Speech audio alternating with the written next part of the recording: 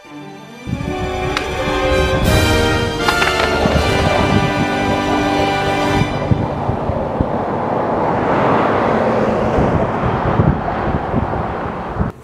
what's up? My name is Allan Hernandez.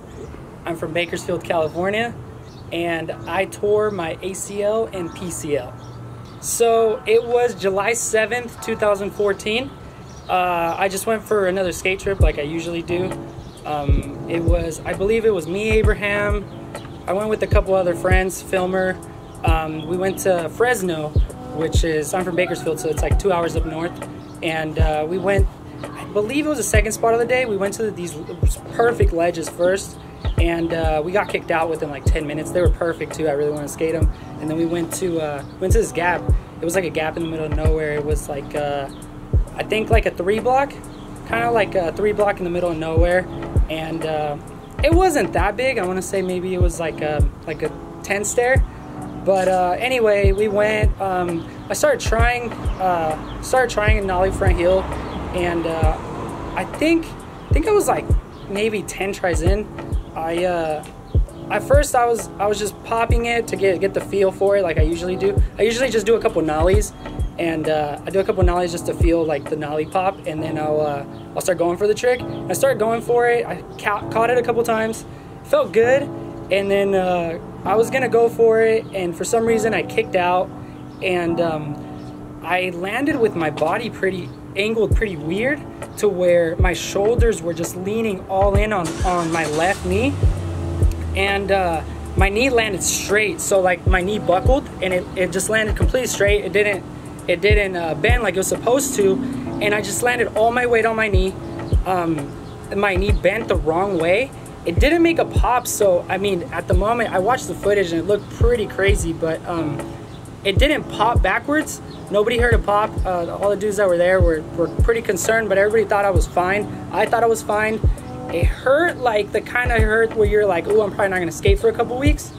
And you know, I'm like, okay, cool. I'm gonna chill out. People kept skating the gap. We were there maybe for like, if I can remember correctly, like another 30 minutes, and I was just chilling on my board, just rubbing it, trying to make sure it was okay, but I could still bend it at that point. I was gonna try it again, but I was like, it's probably a bad idea, so I didn't. And I was just sitting there. We left. I went home. It started hurting really bad on the way back. I want to say we stopped to eat somewhere, and it was like at that point my body had cooled down, so it was really hard to get out of the car. I tried to get out of the car, and it was buckling like bad, to where I was like, okay, there's something seriously wrong here. So I think I grabbed my board, and I kind of like just dragged myself on my board like to the eating spot, and we ate whatever. It was hurting really bad on the way home. It was like a 2-hour drive, so it was hurting really bad. I got home. I had my girlfriend like ice it and like rub it and whatnot. She tried to help me out, and it felt a little bit better that night, but then until maybe like in the middle of the night, I was sleeping, and I remember it woke me up, and it was like the worst pain of my life. Like it just kept waking me up. I made it until maybe like the sun came out, because I couldn't sleep. So I remember the sun coming out, and I just said, I need to go to the doctor. Like this is just bad. So in the morning, my girlfriend took the day off from work. I think it was I want to say it was a Monday. I could be wrong, but I remember she had to work, and she took the day off to take me to the hospital. And I didn't have insurance at the time, so I went to the hospital. It was kind of a ghetto hospital, so like I got there, I couldn't walk at all. Like I remember it hurt really bad to get in the car. Like it was just getting worse and worse by the minute. I got into the hospital. They didn't have a wheelchair for me. I remember I had to kind of like limp there, because they didn't have a wheelchair for me. So I go in there.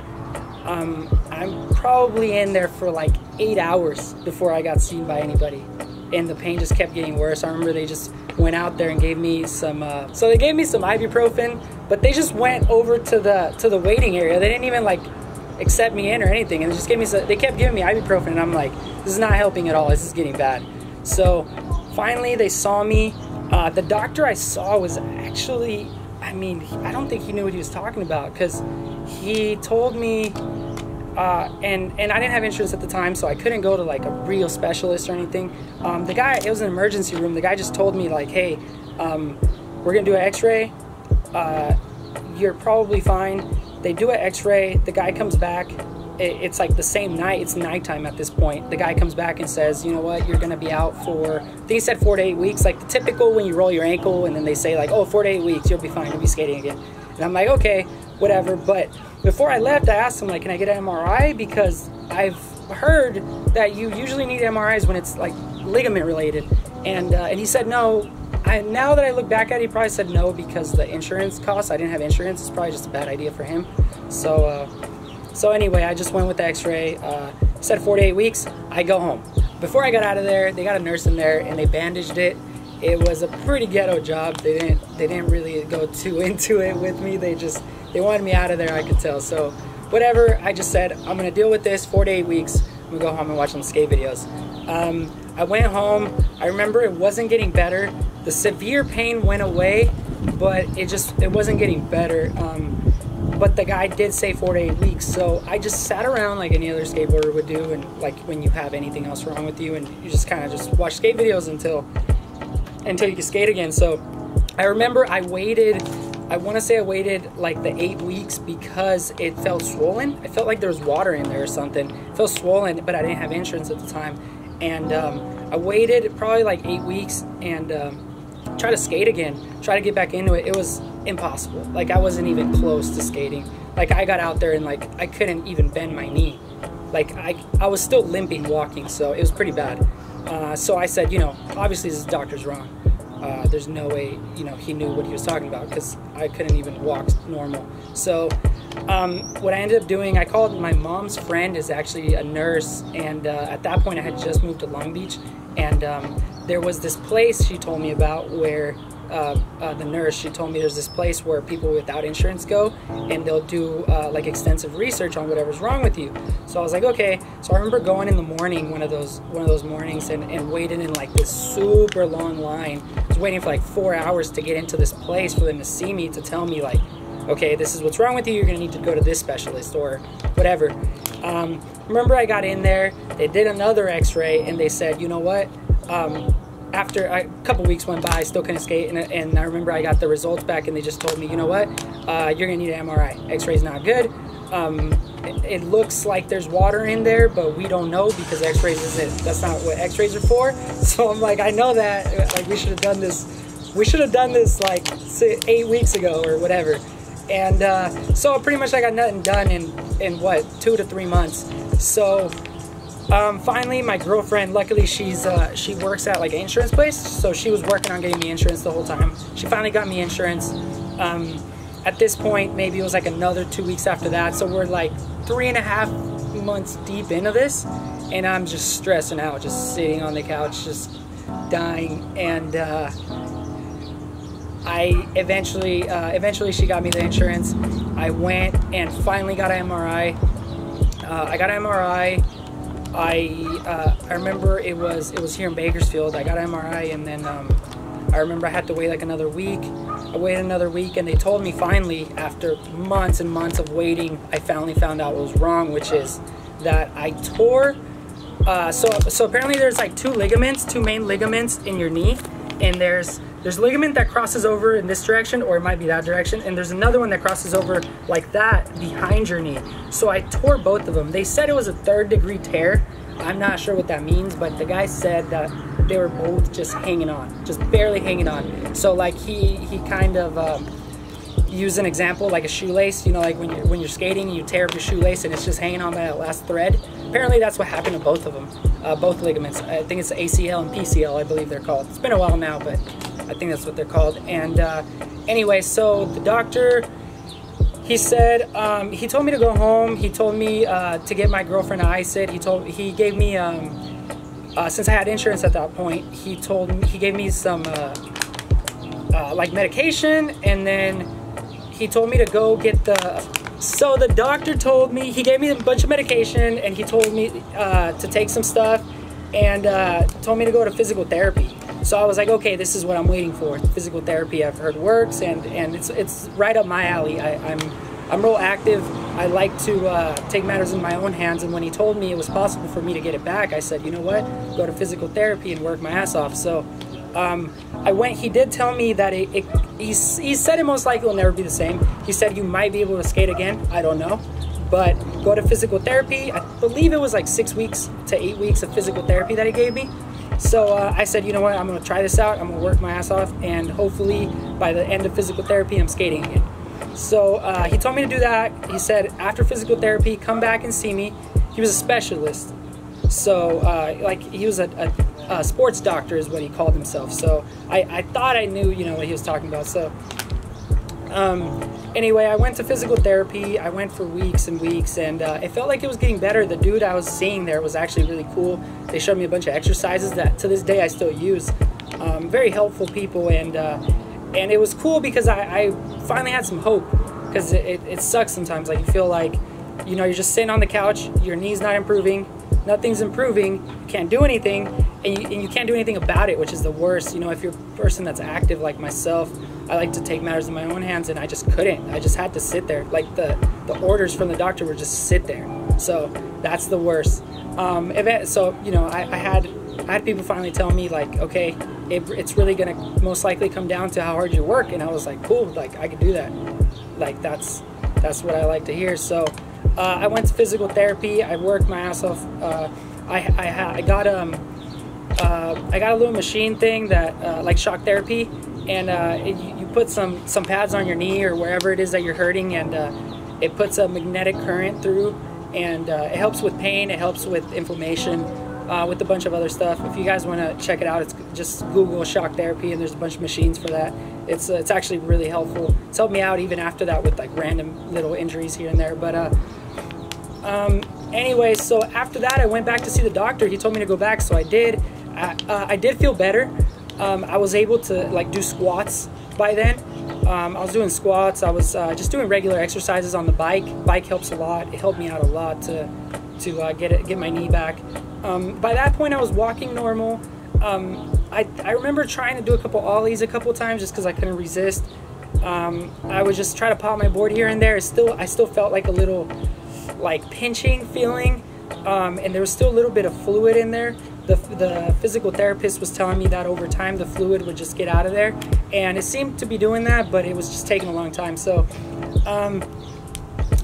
eventually what I did was I kept doing it on my own time. So I ran out of my insurance ran out of the physical therapy. You know, they give you a little note and they tell you how long to go for, and after that it's on you. So I kept doing the workouts afterwards, and I set an appointment with the doctor again, with the specialist. So after that I went back to the doctor, talked to the specialist again, and he told me like, how are you feeling? That's really your body. Your body will tell you. Your body will tell you if you're ready or not. I told him, you know what? I feel way better.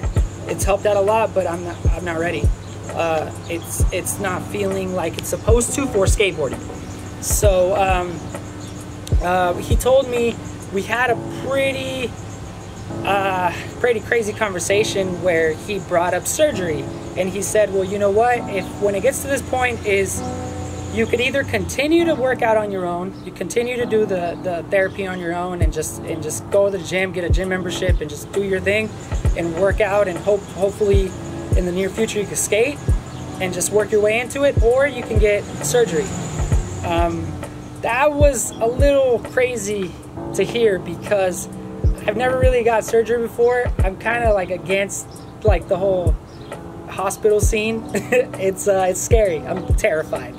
Like, not even joking, I'm just terrified. So I was just like, I can't. And then he said that they would take, so how the surgery goes is, apparently how he explained it to me was, they get a cadaver and they take the ligaments from the cadaver and they pretty much screw them into your knee.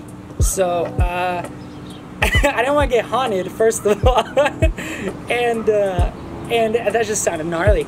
And he did say it would be another, I think, a month to 2 months of recovery after the surgery. And the worst part is it could not work. So it was like, okay, pretty much I was in a tough spot where it was like a rock and a hard place, and it was just a decision of mine. Pretty much, do I leave it up to the doctor to maybe do a good job, or maybe it works out, whatever, if my body refuses it, or just whatever, or do I just leave it up to me and I keep doing what's been working and just just put it in my own hands and say, you know what, I'm just gonna keep working my ass off and hope it works. And if not, then I guess I'm just a gym rat now. So, so I said, you know what, let me think about it. But I mean, on the way home, I had already made my decision. I was just gonna keep working out. And yeah, the doctor said that was an option too. So I went with that. I didn't go back to see him. I got his personal number. He's real cool with my girlfriend's mom, like, I don't know, some relation thing. So I was able to get his phone number, and we texted back and forth a couple times, and he just asked me how I was doing, and it felt like it was getting better. The fluid had completely come out of my knee by then, maybe a couple weeks after that. I was just going to the gym every day. I think I would take a day off and just stretch. I think it was like one day out of the week I would just stretch. I started eating healthy. I just said, you know what, like, my body's done all this for me. I just got to give it something back. Like, it's got my back. I got to have its back too. So it's my turn, you know. So I started eating healthy. I started making all the right decisions. There's plenty of information out there if you're really interested in learning. So I gathered up all the information I could. I mean, there's nothing else I could do anyway at the time. So I was just working my ass off, like 6-7 days a week, just a lot of stretching, like extensive amounts of stretching, and it seemed to get better over time. The crappy part, the worst part, was there was so much delay with the no insurance thing and the people who didn't know what they were talking about, that this turned into an 8-month thing. So I want to say by 8 months, I finally said, like, okay, you know, I can skate. And I started skating again. I was just, you know, doing ollies, relearning how to skate. I mean, first of all, like, even when I'm full into skating, if I don't skate for a week, it takes me like a day to get my tricks back. So it was like fully relearning how to skate, like just doing ollies, because I was having like rocket ollies. So I was just doing ollies and trying to kick flip, and it sucked at the time too, because when I was living in Long Beach, I had got a couple flow sponsors. So you know, I lost all that. There's nothing. It was a long time. Just financially, everything changed for me. I had to move back to Bakersfield. It was just a crazy situation entirely. So eventually, I just said, you know, I'm just gonna get my life back. So yeah, I started skating. I took it real slow, flat ground. I kept my workout routine. So I would just go to the gym. I would ride the bike. I don't have a bike, so I never really rode like around town or anything, but I hear that helps too. It's the same thing, but I would just go to the gym and just get on the bike for miles and miles and miles, and it's really good. Running's really bad because it's impact. So there's impact when you run, and most people don't know how to run, including myself. So if you don't run correctly, there's even more impact, which is really bad for your knees and your ankles to begin with. So if you have an injury, you know, you're just making it worse. So a bike's perfect. It's no impact. So you know, you just work out your muscles around your knee. I talked to the doctor again after that. It seemed I was getting way better. I was actually skating again, and like it seemed like I was doing well. And I talked to the doctor, and he was like, yeah, if you strengthen your muscles around your knee enough, they'll do the work for the ligaments. So, I mean, I don't know. It's been a couple years now. I don't know what ended up happening, but I will tell you, I never stopped working out, because I was told the muscles around my ligaments are what's keeping me skateboarding. So if those muscles weaken, it will happen again. I'll either re-injure it, or I don't know, they'll just get weak, and my skating will get worse. So, you know, it's something I just got to live with now. So I just told myself, you know what, this is my life now. Like, now I'm just a gym rat and I skate. So now I work hard at it. You continue to work hard. I've had times where I take a couple weeks off from the gym for whatever reason. I'm too busy or whatever, and I could feel it. It does start, like, it starts hurting again, or it starts getting sore or whatever. So I try to make it a thing within the last year. Just say, you know what, from now on, like, this is my life. Like, I go to the gym as much as I can. If I can't go to the gym for whatever reason, I'll just get on the bike. I mean, I suggest getting like a bike for your house, so you can like watch TV or watch skate videos while you're just going at it. You know, it's like, it's good, moral support. And just get on there and just go. Strengthen your muscles. They do a lot of work for the ligaments, and yeah, just work hard. It's really, I mean, I've met a couple people that have had very similar injuries, and it's really like, it's a real night and day between the people that not even the surgeries, but just between the people that tried hard and the people that didn't. And you know, there is a way to get it better, and you'll most likely be fine if you work hard. It's kind of, just think of it as a test, you know, like how much do you love this? Like, do you really want to skate? Then, you know, work your ass off, and it works. It's cool. And I mean, as of now, it's been going really well.